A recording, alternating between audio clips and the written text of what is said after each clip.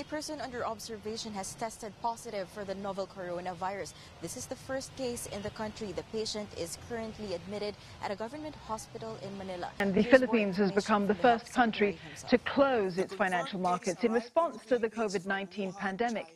The unprecedented move enhanced community quarantine will likewise be for the rest of the month. And the declaration of a state of calamity, according to the proclamation released Tuesday, was that it will last for 6 months unless lifted or